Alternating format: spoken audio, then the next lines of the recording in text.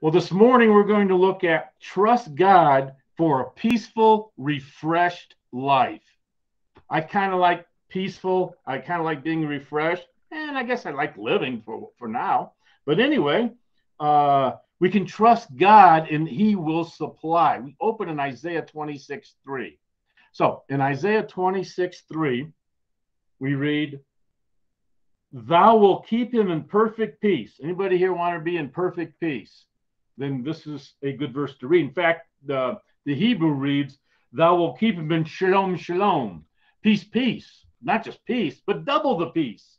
God will keep you in double the peace and perfect peace. I guess they couldn't figure out peace, peace, so they just said perfect peace. Who and how?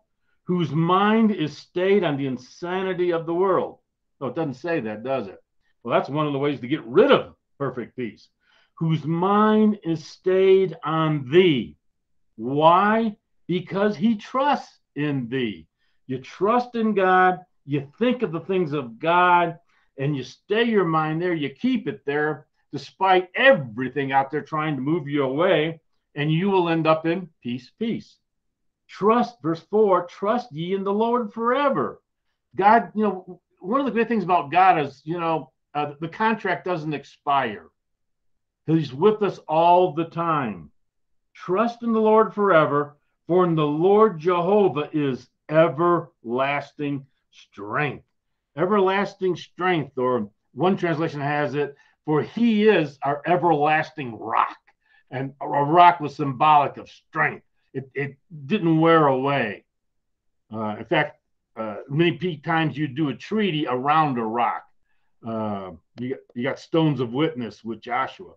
So you stay your mind on him because he's an everlasting strength. You go to Proverbs 3:5 next.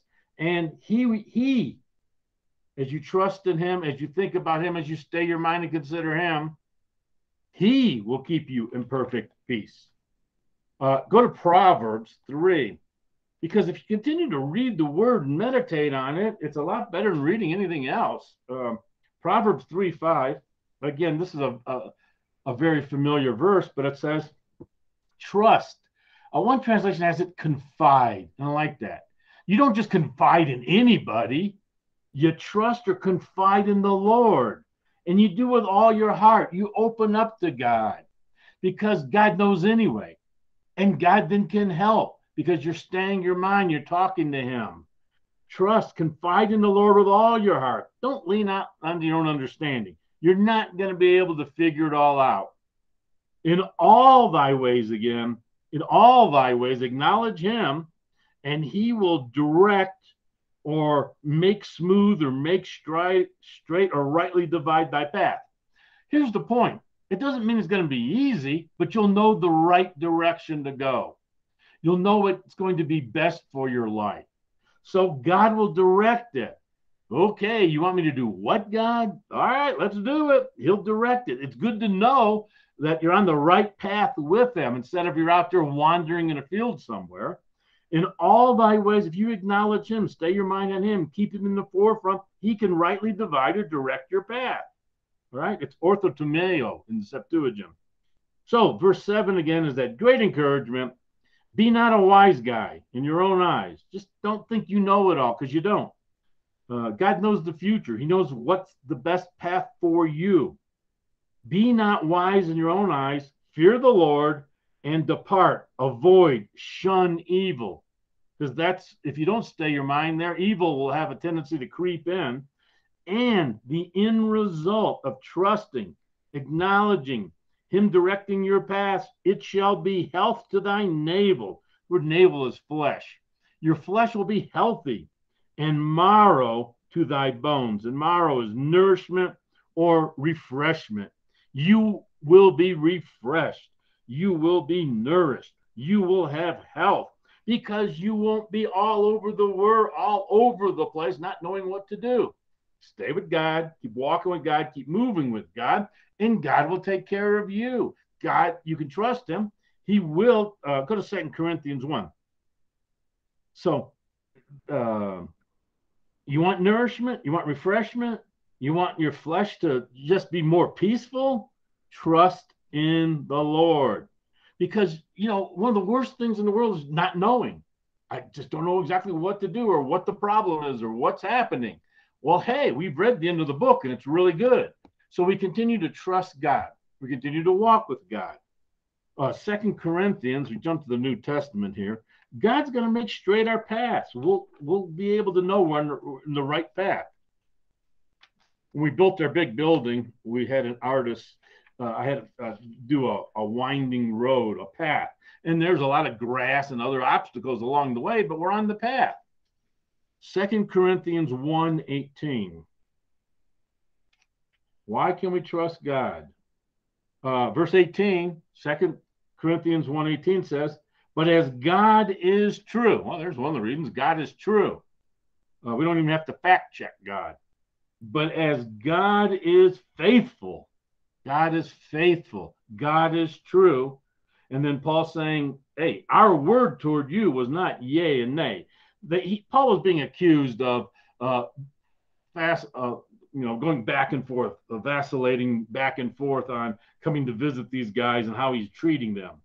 But he's saying, no. For the Son of God, verse 19, Jesus Christ, who was preached among you by us, me, Silas, and Timothy, he isn't yea and nay. We didn't go back and forth in him, but in him, in God, it's yea, right? It's always yea. And I feel like we should put a little emoji there, hey, anytime I'm talking to you about the Son of God, about Jesus Christ, and about how faithful God is, you get a little smiley face. You get an emoji that says yes, because it tells us that in verse 20. For all the promises of God in him are yea. They all deserve a yes emoji, right? A thumbs up. For all the promises of God in him through Christ are yea.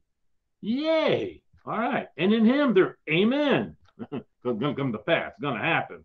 And it will all happen to the glory of God. And then they brought it to him by us. Okay. So all the promises in God are yea. We're not doing, God's not a nay. God's a yea. And God will be taking care of us. And you can trust all the promises that are there. Look at 2 Peter 3. Hebrews, James, 2 Peter 3:8. God is faithful. God is true. All of his promises deserve an emoji that say yes. 2 Peter 3:8. And we read, but beloved, don't be stupid, right? Don't be ignorant.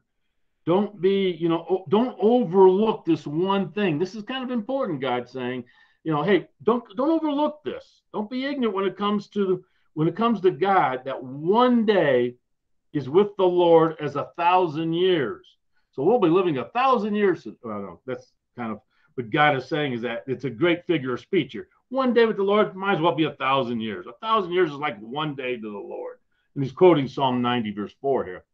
And verse 9, the Lord is not slack concerning his promises or delaying.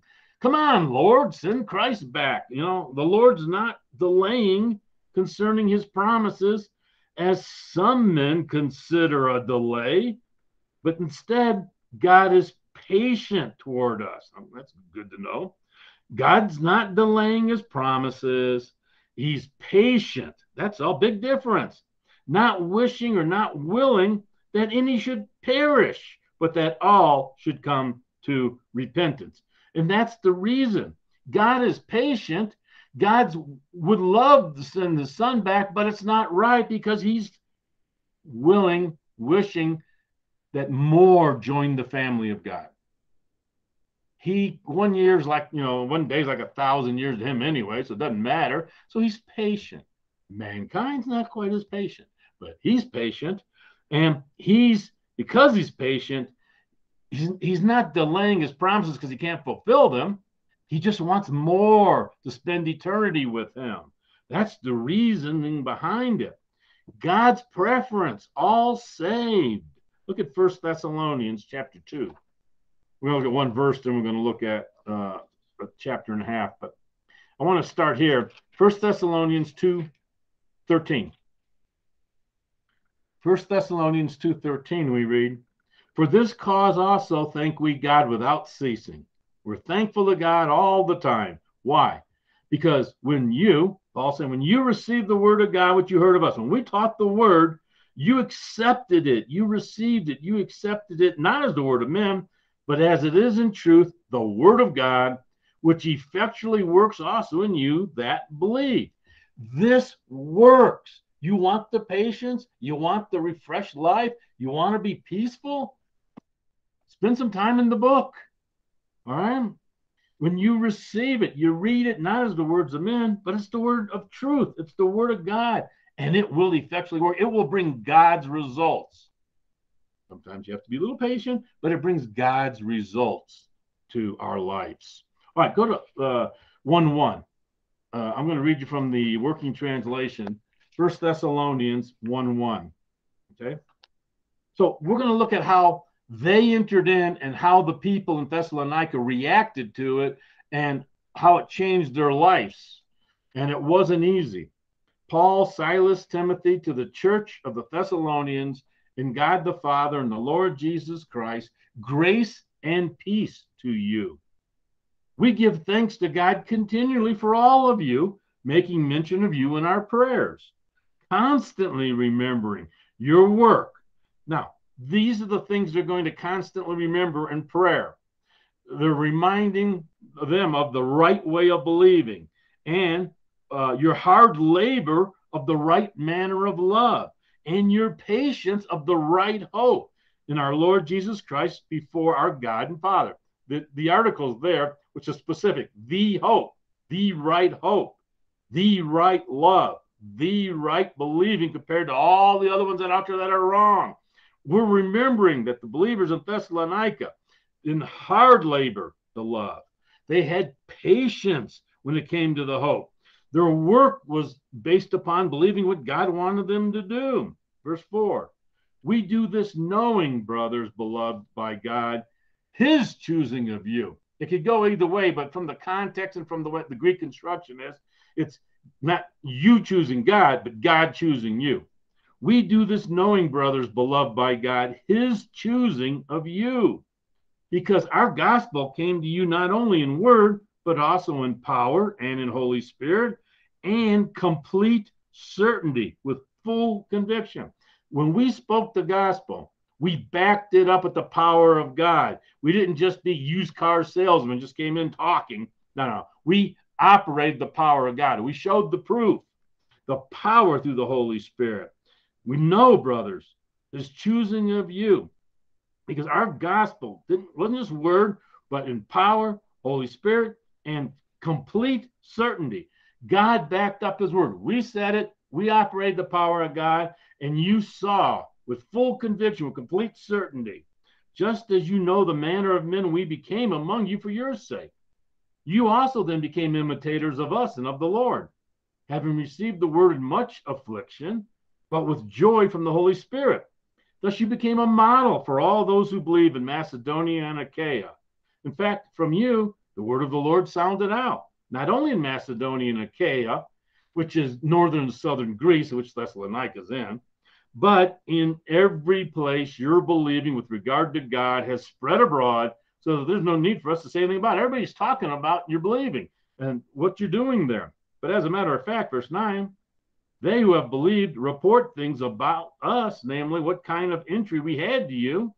You know, they talk about what Paul, Silas, and Timothy, when they came in, they accepted the word, and then they turned to God from idols. These guys were Gentiles, all right? Gentiles worshiped all kinds of make-believe stuff. You turned to God from idols, and now you serve the living and true God, and to wait with expectation for his Son from heaven. You've got a genuine hope, whom he raised from the dead, namely Jesus, who delivered us from the wrath to come. The wrath to come, the period of the next administration, that wrath time, you have been delivered from it, because it will not be good. Chapter 2. Moreover, brothers, you yourselves know that our entry to you had not been in vain. But after we had previously suffered and had been abused at Philippi, you read Acts, you know what happened to them. That's where they got beaten, thrown in jail, and they started singing, and the Philippian jailer was going to kill himself and says, no. And they went home, got his whole family born again. As you know, We were bold in our God to speak the gospel of God to you with much contending. So we left there, we came to Thessalonica, and there was contention everywhere, but we were bold with the word of God. Moreover, our exhortation was not of delusion, and not of uncleanness, nor with deceit, but, verse 4, as we have been approved by God to be entrusted with the gospel. You ever thought about that? God has entrusted you with the good news of Christ. He didn't give it to the angels, He gave it to mankind. We have been entrusted with the good news concerning Christ. Us. God gave it to us. So what do? We go golfing instead. No, we have been entrusted with it, so we speak. Not as pleasing people, but God who proves our hearts. Now, speak the truth. You won't be pleasing people, but you will be pleasing God. But there'll be some that will believe. Moreover, as you know, we did not at any time use a word of flattery for a pretext for greediness, and God's our witness. Nor did we seek glory from people, neither from you or anybody else, although we could have been a burden as apostles of Christ. Instead, we were gentle, we were childlike among you, even as a nursing mother tenderly cares for her children. So having a fine affection for you, we were pleased to impart to you not only the gospel of God, but also our own souls, because you had become beloved to us. Moreover, brothers, you remember our hard and exhausting labor, working night and day so that we might not overburden any of you. We heralded the gospel of God to you. You and God are witnesses how devotedly and justly and blamelessly we were with you who believe. Even, verse 11, you know how we, as a father with his own children, how we encouraged you, how we comforted you, and we testified to each one of you so that you could walk worthily of God, who called you to his kingdom and glory. For this reason, we also thank God constantly, because when you received the word of God that you heard from us, you did not accept it as the word of men, but as it truly is, the word of God, which also works in you who believe. And moreover, brothers, you became imitators of the churches of God that are in Christ Jesus in Judea, because you also suffered the same thing by your own countrymen, even as they did by the Judeans. You became imitators of the church in Judea, and you suffered persecution from your own countrymen, just like what was happening with the Jews there in Israel, in Judea, starting in Jerusalem. And now he's going to describe what they did. And let me start with 14, go right into 15 again. Moreover, brothers, you became imitators of the churches of God that are in Christ Jesus in Judea. The churches, there's a bunch of churches, not just in Jerusalem, but throughout Judea, because you also suffered the same things by your own countrymen, your own next door neighbors, your own people, even as they did the Judeans. But these Judeans, they killed both the Lord Jesus and the prophets, and they persecuted us. And who were not pleasing to God, they persecuted, and who were contrary to all people. They have forbidden us from speaking to the Gentiles so that they may be saved, in order to even pile up their sins, and the wrath is to come upon them in the end. So basically, it will not be good for them. They killed the Lord Jesus Christ. They killed the prophets. They're trying to stop the word from moving to the Gentiles. Everything about this is disgusting, and I love the fact that it says that it's just piling up their sins. Piling up their sins, and the wrath on them, it'll be there. Yeah. Look at Galatians 1. Galatians 1, verse 6. God's word works in those who believe, and that's the key. So don't let anyone or anything steal your trust in God. If you keep going to God, looking at God, talking to God, thinking about God, you're going to be refreshed. You're going to be peaceful.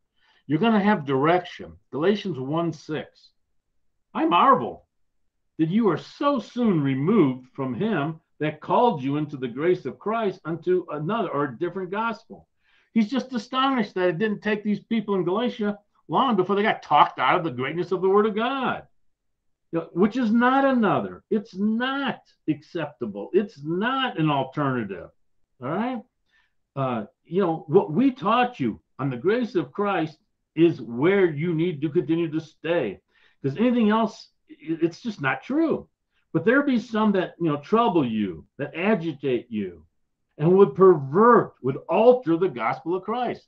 They came in speaking the freedoms about Christ, and then the religious people came in and said, no, you got to add works, you got to do the law, you got to do all this other stuff. And he's saying, why are you falling for this?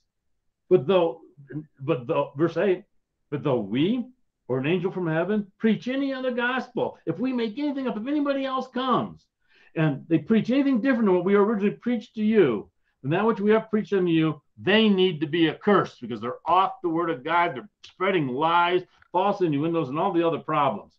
As we said before, so say I now again. If any man preach any other gospel unto you than you have received, let him be accursed. He's making his point. God's establishing it.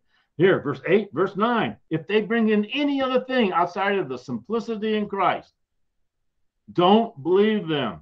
They're accursed. For do I now persuade men or God? Or do I seek to please men? For if I yet pleased men, I should not be the servant of Christ. And that's who we want to be. Look at 2 Timothy 2. We continue. Don't let anything, no alternative. One Christ, one Messiah, not works, except his accomplishments. 2 Timothy 2:1. 2 Timothy 2:1 we read, now therefore, my son, be strong in the grace that is in Christ Jesus. As you continue to stay your mind, you continue to trust God, you continue to do things, you have to stay strong in grace. Grace is the starting point, not legalism. It's grace. Jesus Christ came because of God's grace, favor for all of us. We have to stay strong because it's real easy to fall into legalism and make laws and rules and don't touch this and touch that, whatever. No. Thou be strong in the grace that is in Christ Jesus. And the things that thou hast heard of me among many witnesses, the same commit, or the same, not another gospel, not an alternative gospel from Galatians, but the same commit or entrust the faithful men. Find faithful people out there and entrust the accuracy of the word of God to them. And here's an example of what they would be, who shall then be competent to teach others also. They will so learn the word that they then can keep into the next generation. Who shall be able or competent to teach others also? Thou therefore endure hardships as a good soldier of Jesus Christ. All right. You're gonna suffer, training. If you're a soldier, you just don't walk in one day, they slap a uniform on you, and hey, you're now a good soldier of Jesus Christ. No, that's not what it is talking about at all. You're suffering hardship. You got training, right? And no man that is serving or warring, no man that serves entangles himself with the affairs of this life, right? You don't, if you're in the military, if you're in a shootout, you're not considering your stock portfolio or anything like that. You don't want to be entangled mentally with the wrong things that just steal your peace, steal your time, steal your efforts. No man that serves entangles themselves. You got to live in the world. You got to have some affairs in the world, but you don't get entangled in the affairs of this life. So you can please him who has enlisted you to be a soldier. Now he's going to move to a different analogy, which is the athletic analogy. And if a man also strive for masteries, if he competes in the athletic games, he is not crowned, right? He doesn't get the reward except he competes. He strives lawfully. You got to play by the rule book, okay? You're supposed to play by the rule book. If you're going to contend, you're not going to get crowned unless you're doing it lawfully. You're doing it properly. You're doing it because of the accomplishments of the Lord Jesus Christ. And the farmer, the husbandman, the farmer that labors must be first partaker of the fruits. Well, yeah, he plants, he waters. When we go to Anna's garden, we expect to be fed well, but she's the one who has to eat first to make sure everything is good. She should be, but she planted it, she watered it, she did everything, and God gave the increase. So, verse 7 says, consider what I'm trying to tell you, people. It's the same.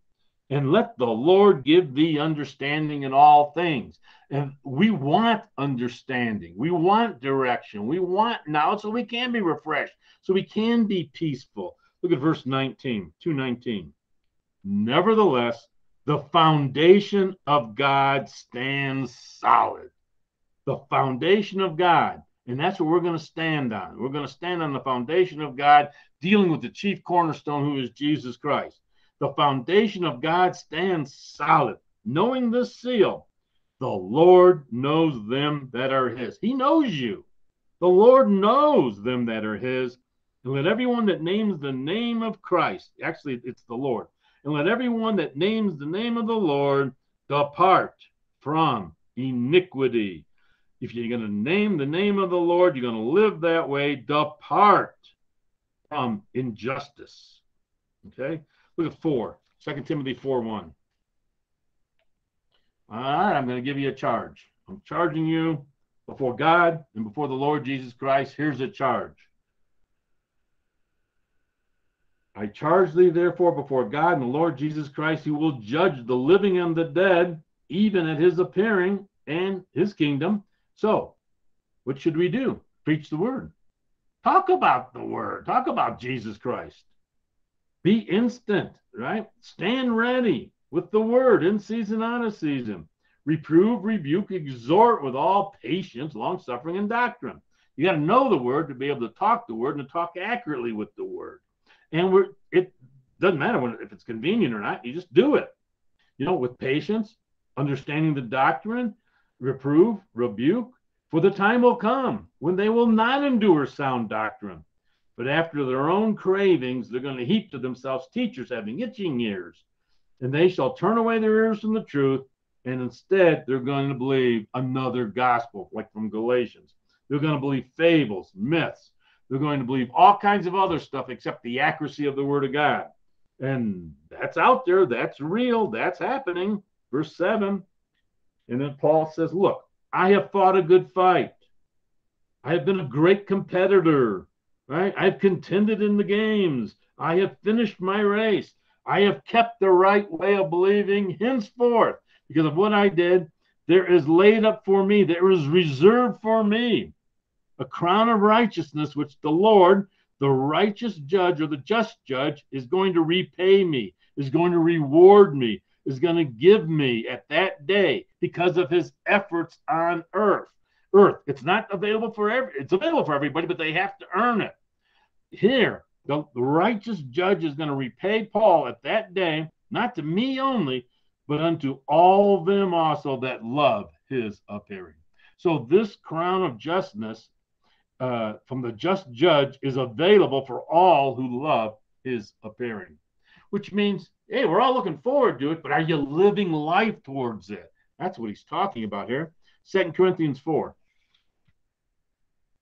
verse 1. 2 Corinthians 4:1, we read, therefore, seeing we have this ministry, we've been given the ministry of reconciliation. We have been given the ministry of bringing people back, to mending the rupture, bringing people through Christ back to God. Therefore, seeing we have this ministry, as we have received mercy, we faint not. We're not discouraged. We don't lose heart. We got a ministry. We got to put out effort. It takes time. Crown of righteousness is waiting for you. As we have received mercy, though we faint not.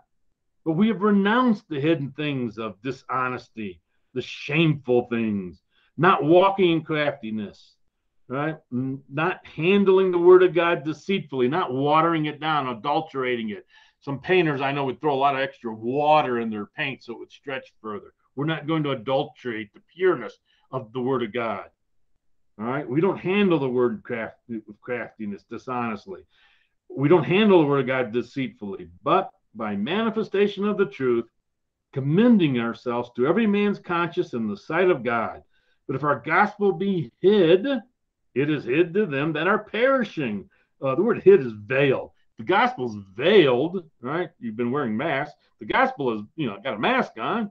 It's hid. It's veiled to them that are perishing, and whom the God of this age has blinded the minds. He's blinded the thinking processes of them which believe not, lest the light of the glorious gospel of Christ, who is the image of God, should shine unto them. For we preach not ourselves. But what do we preach? Whether it's convenient or not, we preach Christ Jesus the Lord, and ourselves your servants for Jesus' sake. For God, who commanded the light to shine out of darkness, has shined in our hearts to give the light of the knowledge of the glory of God in the face of Jesus Christ. And we have this treasure. We have the treasure of Holy Spirit in these clay earthen vessels, that the excellency of the power may be of God and not because of our own wisdom. It's because of God. It's what he's allowed us to learn and to live and to show as an example. We preach Christ. We operate the power of God. We believe and trust in what the word says. Look at verse 13. But we, having the same spirit of faith, according as it is written, I believed. I believed. We all here have believed, and therefore we speak. Right? Have I spoken? We also believe, and wherefore we speak. He speaks. He's teaching others. They believe. They speak, knowing that he, which raised up the Lord Jesus, shall raise up us also by Jesus, and shall present us with you. We're going to be raised up. We're going to have a new spiritual body. For all things, verse 15, for all things are for your sakes, that the abundant grace might through the thanksgiving of many abound to the glory of God. For which cause we faint not. We don't get discouraged. Don't get discouraged. You keep your head in the word and thinking about God and what Christ accomplished, you won't get discouraged. For which cause we faint not. We're not discouraged. But though our outward man is perishing, although our outward man is decaying, yet the inward man is renewed day by day. For our light affliction, or for our light momentary affliction, which is but for a moment. It's amazing how fast life goes. It works. It produces for us a far more exceeding and eternal heavy weight of glory, while we focus. Where should our focus be? The word look is focus. While we focus not on the things which are seen. We don't concentrate and spend all our life on the things that we can see with our five senses, but at the things which are not seen. For the things which are seen, they're temporary, they're transient. But the things which are not seen are eternal. We have eternal life with eternal rewards and a great future, and we focus on that, and that just enriches our life. Chapter 6, verse 1. We then, as workers together with him, beseech you also that you receive not the grace of God in vain. You know, do you ever give somebody something you thought was a very valuable and they didn't do anything with it? Well, you've been given the valuable Holy Spirit. You've got a tremendous gift, right? Walk worthy of it. We then, as workers together with them, beseech you also that you receive not the grace of God in vain. For he says, I have heard thee in a time accepted, and in the day of salvation have I succored thee. Behold, now is the accepted time. Behold, now is the day of salvation. When? Now, today. Oh, yo, right? Now is the accepted time. Now is the day of salvation. You've learned it? Live it today, now. Give no offense in anything, that the ministry then won't be blamed. Today's the day of salvation. Now. It's available now. It's good to know now. We go to 2 Thessalonians, back there, 2 Thessalonians chapter 1. And we pick up 2 Thessalonians 1:11. Wherefore also, 2 Thessalonians 1:11.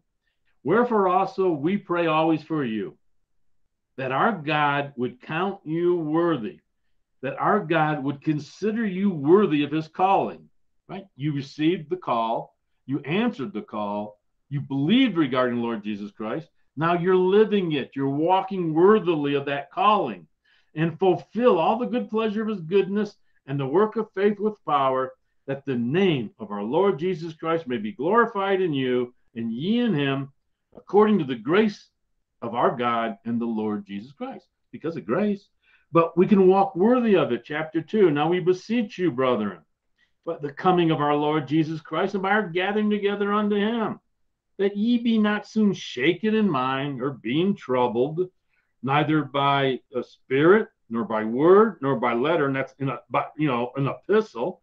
Don't be troubled. And don't be disturbed because of what people are trying to throw out there and say it's of God. We're not shaken in mind. We're not disturbed by a spirit, by the word that's wrongly taught, by an epistle is from us, is that the day of the Lord is at hand. Let no man deceive you by any means, for that day is not going to come except there come a departure, a falling away first, the man of sin be revealed, and the son of perdition. One of the things that's happening in the first century, Christ already came back. You guys are still here. He's not coming back again. No, again, that would be opposite. That would be untruth against the word of God. And I don't care if it's an angel or somebody who thinks he's an apostle, bring all that up. We only agree with what the word says, and we don't get talked out of it. All right? So eventually there will be a departure. There will be the gathering together. And then after that, the man of sin be revealed, the son of perdition, the son of destruction, who opposes and exalts himself above all that is called God, or that is worship, so that he as God sits in the temple of God, showing himself that he is God. And over the myriad of the last couple thousand years, a lot of people who thought they were gods became powerful, but they all died. They really weren't a god, even though they thought and said they were. And we go to 1 Thessalonians 5, and we close there. Just remember, Christ is coming back, and it's all based upon Christ and not any man on earth today. 1 Thessalonians 5:18, in everything give thanks, because this is the will of God in Christ Jesus concerning you. So, in everything, just give thanks. Be thankful. Verse 21, but prove all things, hold fast that which is good. A lot of false stuff out there, a lot of exhortation of other people rather than Jesus Christ and the Word. Prove all things with the Word of God and hold fast that which is good. In verse 24, faithful, trustworthy is he that calls you, who also will do it. God will do it. All the promises are going to happen. Enjoy today. Trust in God and have a peaceful, refreshed, enjoyable life by keeping and thinking of God, His Son, the Holy Spirit, the Word of God, and all the great things you've been given, rather than immersing yourself in the world, because you will not be very peaceful or refreshed that way. So God bless you. Enjoy today.